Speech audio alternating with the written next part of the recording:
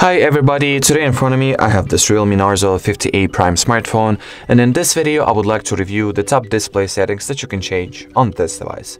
So first of all, open up the settings app, go to the display, and here we are. So the first, we are greeted with the brightness level setting that allows us to regulate the brightness level of the display on this device.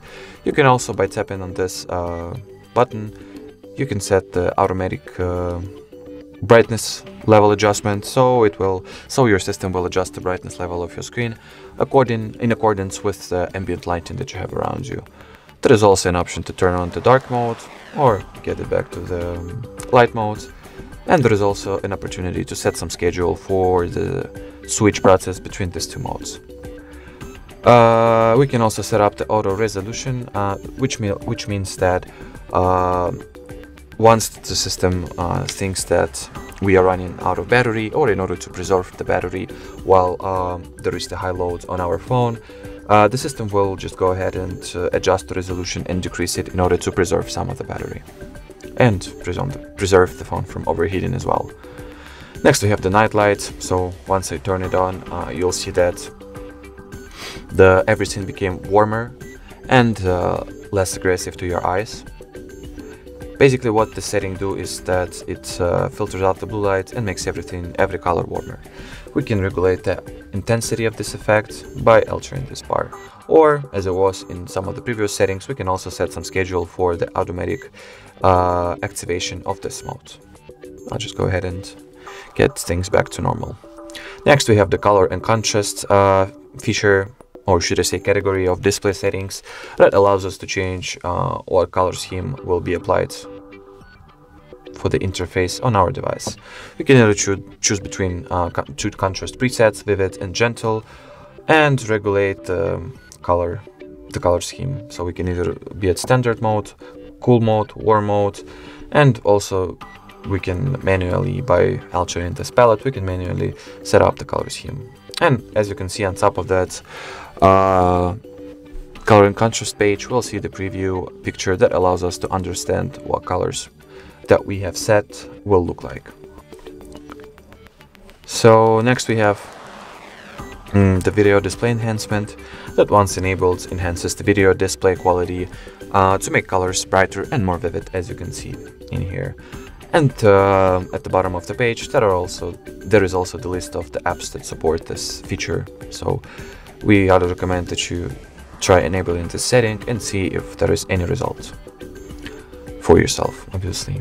Next we have the adaptive brightness setting that I've showed you once altering this brightness level switch. It's basically just another instance for this button.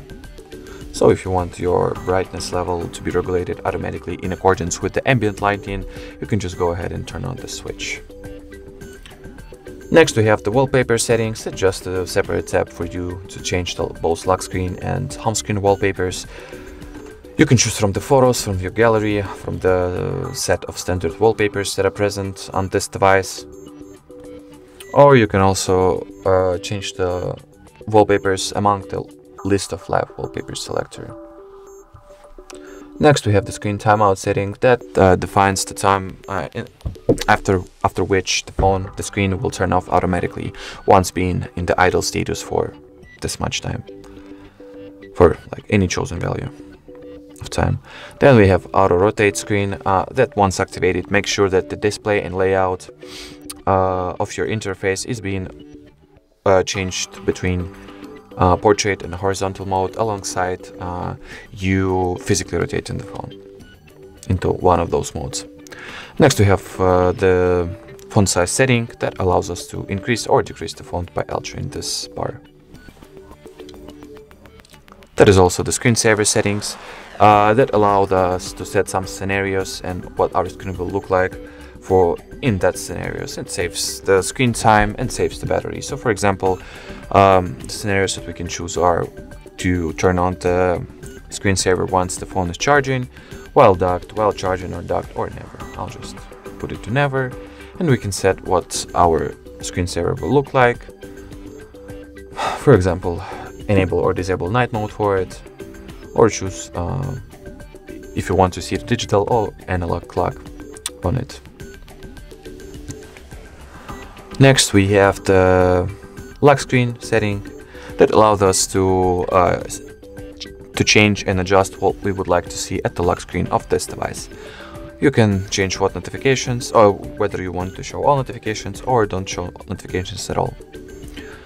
Add text on the lock screen, some of the custom text, so it will be displayed over there. Double click on the lock screen.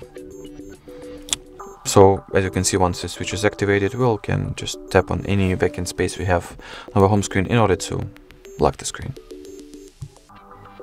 Lift phone to check, so once enabled, if we'll lift the phone, it will bring us to the lock screen. And lastly, wake screen for notifications. If you will receive any new notification, the screen will turn on automatically. Alright, so that was it, not only for this display setting, but also for the video in general. So if you found this tutorial helpful, don't forget to leave a like, comment and subscribe to our channel. Bye bye!